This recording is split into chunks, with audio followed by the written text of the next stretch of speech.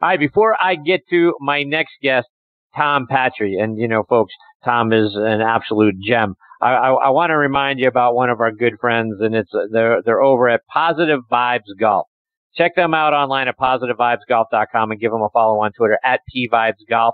Their head covers and putter covers are a very unique way to keep your mind focused on positive thoughts. Talking about that a lot on the show tonight, right? Keep your mind positive. It's a great course training aid to, just to do just that. When you look at them, you see them, you can't help but have a smile on your face and keep your mind in the right place and in playing great golf and feeling good about yourself and moving on to the next shot, whatever that is.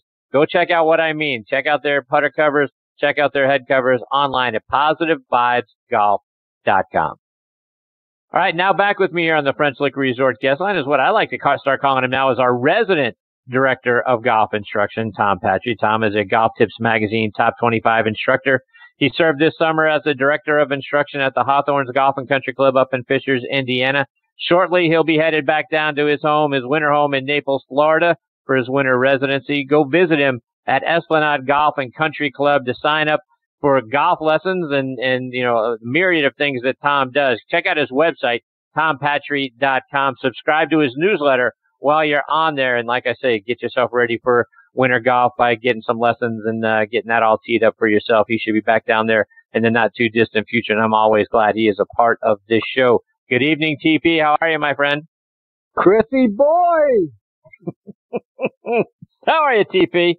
Unbelievable. Well, before I get too unbelievable, I just want to give a shout out to all my friends in South Florida, Chris, and especially to our friends over in the Bahamas. I've just been watching the TV all night here, and the film and the pictures from the Bahamas is just it just rips your heart out. It's just unbelievable what those folks have gone through, and it's not pretty at all. And I can't even imagine when the smoke clears how many people there have lost their lives. And as this thing barrels up the east coast of Florida and heads towards Charleston, I just hope all our friends on the coastline are being smart about what they're doing. Yeah, smart and safe, and let's hope it just skirts the coast and goes back out to sea, and everyone can get on with their lives safe and healthy. But yes, absolutely, prayers and thoughts to everybody that's been along this path. So hopefully, hopefully when the dust Chris, all settles, we can rebuild. Chris, I've been in 4 of them and sat through 4 of them, 2 on the East Coast and 2 on the West Coast of Florida. And for people that aren't from Florida or don't understand hurricanes, they just don't understand the intensity and the power of these things. And it's just incredible the damage they can do and the lives they can take in an instant. Yes, no doubt. Tom, lot to get into with you tonight, and I want to start. Here we are. Tour Championship is now in the rear view, and years gone by, right? And we'll talk a little bit about this with Tim Simpson, but we start to get into silly season here, right? The Skins game would happen. We'd have the Wendy's 3 Tour challenges, the Shark shootouts, those sorts of things. But now we have a wraparound season. So the 2020 season starts. Oh, by the way, next week up at the Greenbrier. What do you think about the wraparound concept? Good, bad, too much of a good thing? What do you think? Yeah, Chris, I'm not a fan of it. I think we talked about this once before, but we talked a little bit about players not getting a break and players not being home and being able to decompress, players not being with their family, players not being able to rest their bodies. For the young players, putting a lot of pressure on them to perform right away and get a quick start and just have no downtime. The kids that came off the Corn Ferry Tour and got their cards now are jumping right out there right away. They've just come from their tour championship, basically, and now they're jumping into the Greenbrier, the ones who have cards now, and they're just under the gun right away again without any breather. I understand why it happens. Money drives the vehicle, but I don't like the fact that these guys don't have any downtime and don't have any time back home and time to decompress. I'm not a big fan. I was a huge fan of the silly season. I thought the Skins game was fun. The Shark Shootout basically still goes on in Naples, Florida every year. It's a fun event. Those types of things were always fun. I always look forward to Thanksgiving weekend putting the Skins game on, and seeing Arnie and Jack, and then it became Freddie and Trevino played. And, that was a fun thing to watch. I looked forward to that. And it wasn't really serious golf, but it was fun golf, and it was was kind of our downtime to kind of decompress and smile and kind of laugh a little bit and have some fun. And we don't really have that anymore. And I miss that myself. Maybe I'm too old fashioned. Maybe I don't understand the X's and O's and the dollars and cents. But I'm not a fan of the wraparound at all. So, Tom, looking ahead to a little bit later this week, on Friday, voting closes for the PGA Tour Player of the Year award. And there are 4 nominees. You got Brooks Koepka, who won 3 times, including the PGA Championship for a second year in a row, who also got Player of the Year honors from the PGA of America, from your peers, right? Voted him their Player of the Year, and of course they would, because he won back-to-back PGA Championships. But he also won a WGC event in Memphis, finished second at the Masters in the U.S. Open, 4th at the Open Championship. So 3 wins, 3 second-place finishes, 9 top 10s, and 21 events. You got Rory McIlroy, also nominated, who won the Players' Championship. We know he won the Tour Championship and the FedEx Cup. He also won the Canadian Open. He finished second earlier this year at the WGC in Mexico. So he's had 10 top 10 finishes in 19 events. And then you've also got a couple other guys nominated, Matt Kuchar and Xander Schauffele, who both had nice seasons, but there's no way either one of those guys is going to win. So who do you think? Who deserves the PGA Tour Player of the Year, Rory or Brooks? Well, I think it comes down to, Chris, do you put more weight on major championships or do you put more weight on consistency? Rory had an incredible year. I mean, to have that many top 10s and that few number of events and win the Players' Championship and win the FedEx Cup, is a pretty special year. And then Brooksy goes out and has a heck of a year in the majors. But really, with the exception of the WGC, he was a little, I wouldn't say he was absentee, but, from a consistency standpoint, week in and week out, he didn't really do what Rory did. So do you weigh the majors heavier, or do you weigh consistency long-term golf, heavier?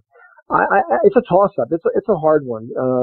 The PGA of America, had to vote Brooks in because of the 2 PGAs, right? That was a slam dunk. That wasn't going to happen any other way. But the guys out there, they'll make the right choice. They're out there week in and week out. The players will vote on this, and they know what goes on week in and week out, and who's played in their mind the best golf. So I trust them to vote the right guy in, and whoever they vote in, I'm good with, because again, they're out there week in and week out, and they see these guys, they play alongside them, and they know who's played the best golf overall for the course of the year. So I don't know what's going to happen. I wouldn't be surprised, and I wouldn't even mind if if there was a co-player of the year, if they voted them both. I mean, could it happen? I don't know if that even mathematically can happen, or they can do that, but they both had crazy good years in different ways, and they both made golf very exciting again. I think, Koepka, is very exciting. Every time you turn on a major, you're looking to see what he's going to do. And Rory's kind of, reinvented himself here a little bit this year and gotten back on track. Really, really good stuff. Really good stuff. So I'm not really sure what's going to happen, Chris. What do you think? If I had a vote, I would vote for Brooks. I mean, I'm a majors sort of guy, and to your point, every time we're watching a major, he's the guy we're looking to see where's he at. And, and by his own admission, right, earlier this year, he doesn't, when you see him playing golf and it's not a major, it's when he's playing in a tournament. He's not practicing. He's not doing other things. He's only practicing for majors. But yet again, 3 wins, 9 top 10s, not bad. So, yeah, I would lean Brooks's way. So I have no, if that goes that way, I have no problem with that. I think, I think when you look back 10 years from now, historically, you look back at Rory's year and say, how is he not Player of the Year, But I mean, you're right. I mean, I think the majors are majors and they're special. I think, I don't like the fact that WGCs and I don't like the fact that the FedEx Cup has taken weight off majors. I don't like that. I think the weight should be on the majors. I think the point system should favor the majors. I think majors are majors. And I don't think, with the schedule as compressed as it is now, Chris, with, a major every month and a WGC thrown in there, and then you have the FedEx Cup points going on. I just think it's too much. I just think there's too much going on there. I think it detracts from the majors a little bit, and I don't like that. So I'm with you on majors being majors and being important. I understand that opinion, and I respect it 100%. Tom, I want to get your thoughts on a couple of team competitions that we have coming up here over the next few weeks, right? We got the President's Cup, and then we got the Solheim Cup. And let's start with the President's Cup. And the question that's sort of out there on everyone's mind is Tiger Woods going to pick himself as one of his captain's picks? So do you think Tiger did enough with his win at the Masters to deserve to be a part of the team? No, I don't think so. And I would be very surprised if he picked himself. I think that would be, I'm not sure if that's good PR at all. And I think he realizes that, the second half of the season, he was basically absentee. He had a couple of nice finishes, but nothing special. And for periods of time there, he disappeared and didn't play very well, really, by his standard or by tour standards. Listen, you can't take anything away from that Masters victory. It was special. It was an unbelievable moment in golf history. It was the comeback we all kind of waited for. He was the knight on the white horse running in and saving the day, and picking golf up off the mat and putting it back up on the pedestal again. So, I think that, you can't take anything away from the Masters victory, but, to pick himself as a President's Cup player and captain, based on the second half of his year alone, I just don't think he can do it now. Let's talk about the Solheim Cup, and that's coming up at Glen Eagles over in Scotland, and it's the LPGA's version of the Ryder Cup, U.S. versus Europe. But it isn't the U.S. and the European players out there dominating the LPGA Tour. It's more the Asian players. So would it be better, Tom, to have like a U.S. versus Asia sort of cup, or is it really time to have sort of a President's Cup version on the women's side so that you can get a U.S. versus the world, which obviously I think would be dominated by Asian players? Well, if you had U.S. versus the world, it would be dominated by Asian players, and namely mostly Korean, which I think would be a great thing for women's golf. I mean, and I think it should be. There should be that, a President's Cup for women. It should, give it some credibility right away and expose the great players that they are to the world. I wouldn't like the American team's chances in that competition very much. Just the opposite of what we're seeing on the men's side. The men's side of the President's Cup, we've kind of dominated the competition. And I don't really understand why, quite frankly, Chris. I mean, because you look at the world team, both present and past, they've been very, very talented squads, and they can't get out of their own way. And I don't really understand that. But I think it's time that, the girls have a version of that and they play against the world team. I think that'd be great for women's golf. So speaking of great for golf, so just to touch on what you just said, going back to the President's Cup for the men, if the world team won, right? I mean, we just got dominated right in the Ryder Cup last year by the European team. If the world team jumped up and beat the U.S. team, what would that do to U.S. golf? Well, I mean, I'm not. Listen, I've been a big proponent for a long time that it's not a U.S. game anymore, Chris. It's a world game. I mean, look at the ladies' tour. Look at the Korean players. Look at Europe. Look at what Europe's produced in the last 20 years. Look at who's come out of Australia. Look who's now starting to come out of China. The game has changed. It's not, we dominated this game for so long, and we caused, in a good way, world popularity. So we should really embrace that. I don't think there's anything wrong with that.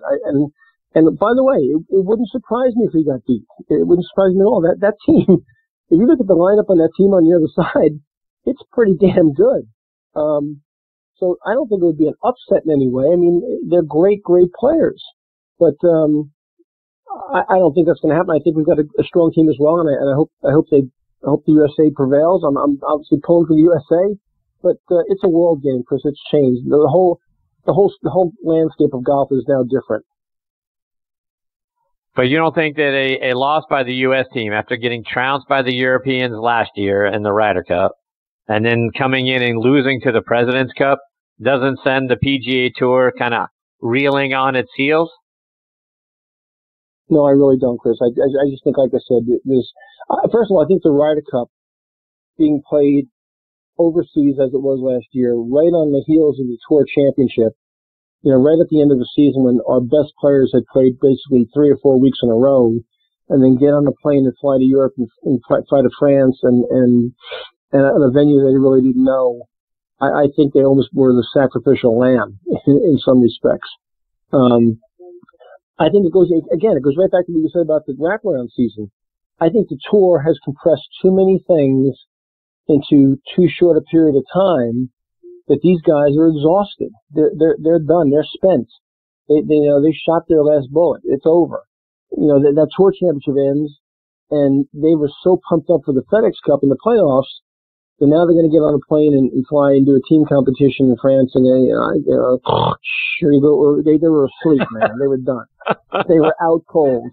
I mean, I didn't like the mojo going in. And now listen, if there'd been a month in between and they had a month of downtime, they had gone home and rested and relaxed a little bit and recharged their battery. I think the outcome could have been different, but it wasn't different. And the schedule really has to be really looked at really hard. I think we're really making a huge mistake.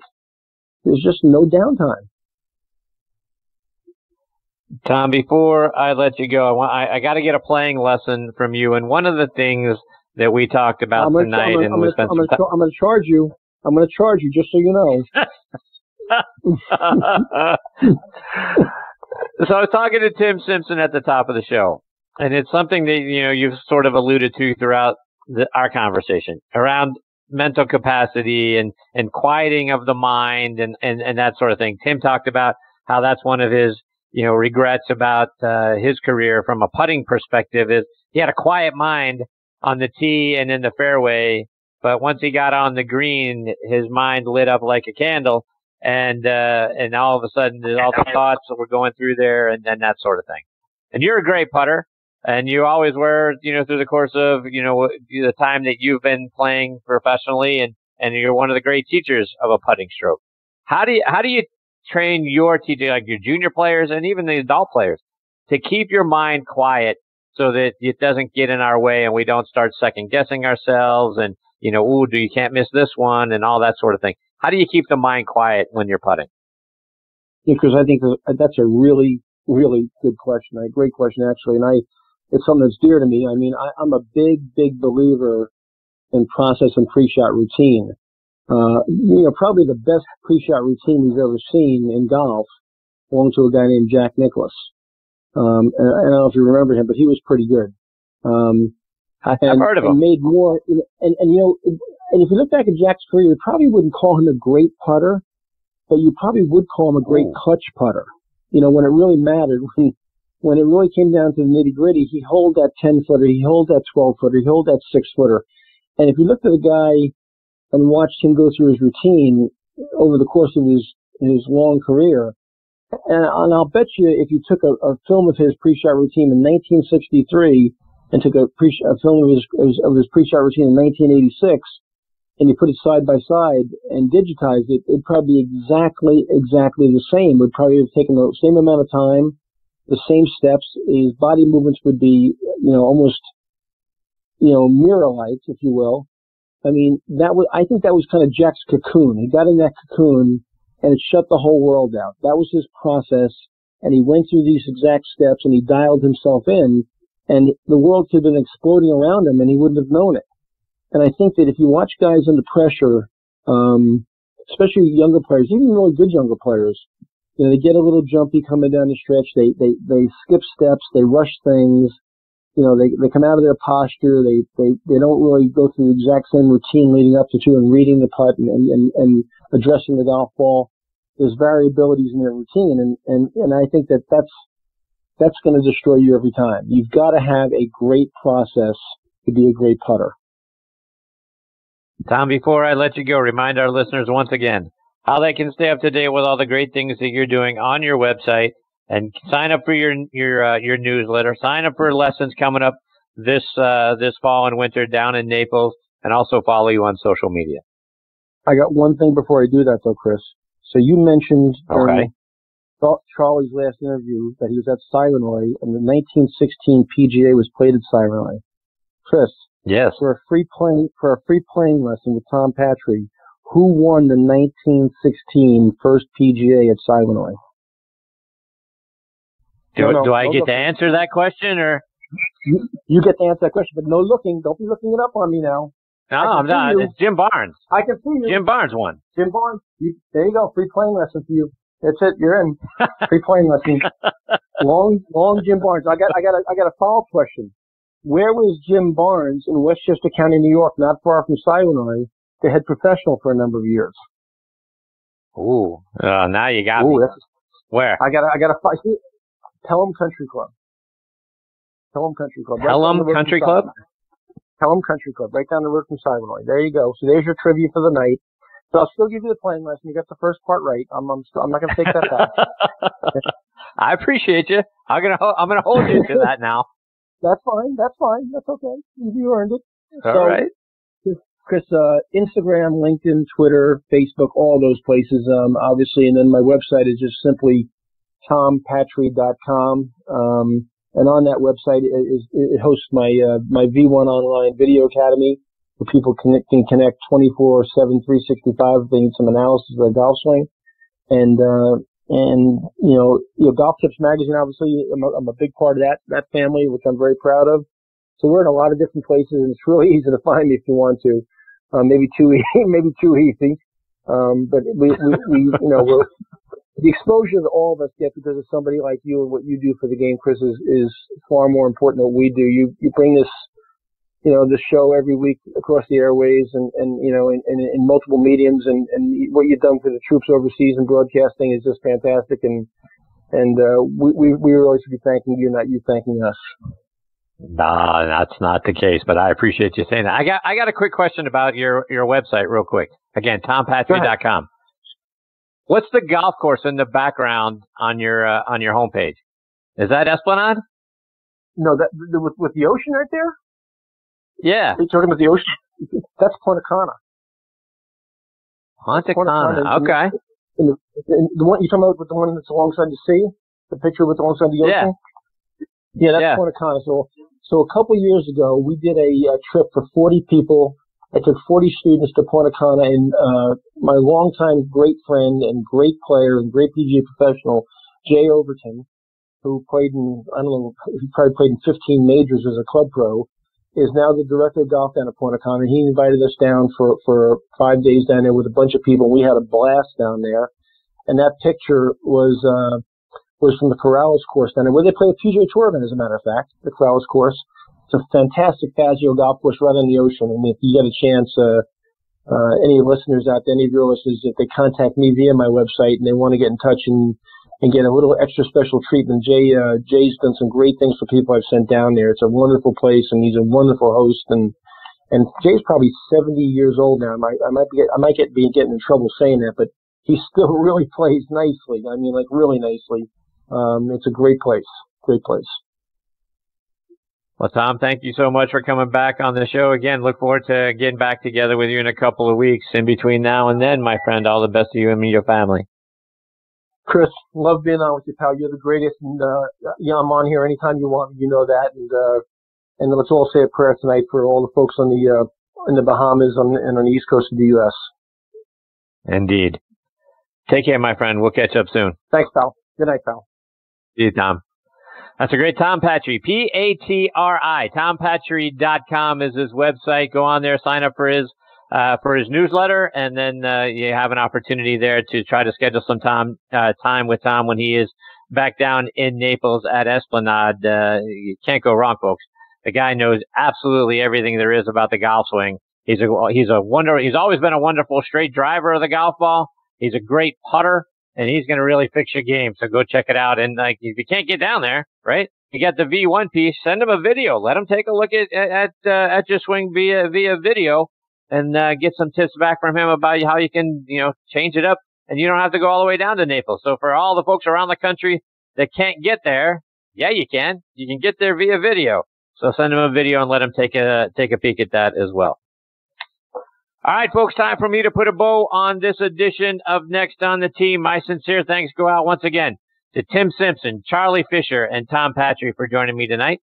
Please check out our website, nextonthetee.net. You can keep up to date with what our guest schedule looks like on there. Please also check us out on a couple of websites. Our good friends over at Podbean. Can't thank those folks enough for doing, what wonderful partners they are. We've been featured on their app and online there several times, and we can't thank them enough for their support of the show. Podbean.com. Go there. Just type us in the search, right there in the search bar next on the tee. You'll be able to stream or download any of our archive episodes for free right there, and we also link to them on our website, nextonthetee.net. Check us out on launchpaddm.com and click the subscribe button. We'd really appreciate that as well. Doing great things over there with Launchpad, so we appreciate their support as well. You can stream us on a lot of other sites if you have Spotify, iHeartRadio, Audio Boom, Player.fm, Apple Podcasts. We're on Google Play. Anywhere you're streaming podcasts, you'll be able to find us there as well. Check us out on Facebook, Next on the Tee with Chris Mascara. Let me know if you've got a question that you would like me to ask on your behalf to any one of our guests, whether it's a future guest or a previous guest. Comment right there on the Facebook page. We'll be sure to get that question answered for you as well. Folks, as always, we can't thank you enough for making us a part of your golfing content. We really appreciate you very much. Until next week, hit 'em straight, my friends. You've been listening to Next on the Tee with Chris Mascaro, where PGA and LPGA pros and top instructors and media members go to tell their stories. Join us the same time every Tuesday to hear more stories about the game we love from people who love sharing those stories with you. It's all about the great game of golf. It's all about